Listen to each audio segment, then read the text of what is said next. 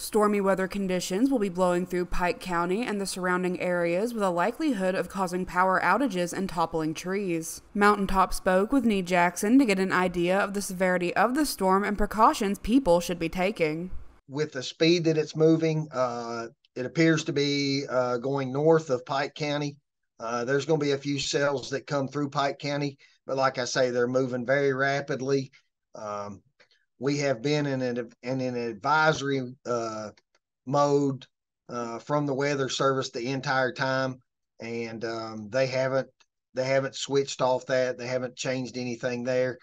We have had some trees down. We've had some power lines that trees have taken out with falling.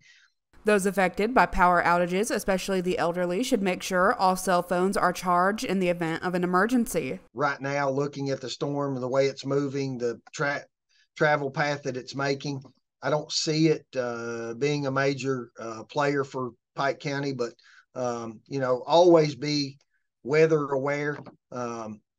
Pay attention to the National Weather Service watches, warnings. The storms are expected to ease up by 7 p.m. this evening. Drivers on the road should practice extreme caution as roads will be slick and winds will be strong. In the event of an emergency, do not hesitate to dial 911. For Mountaintop News, I'm Kelsey Dean.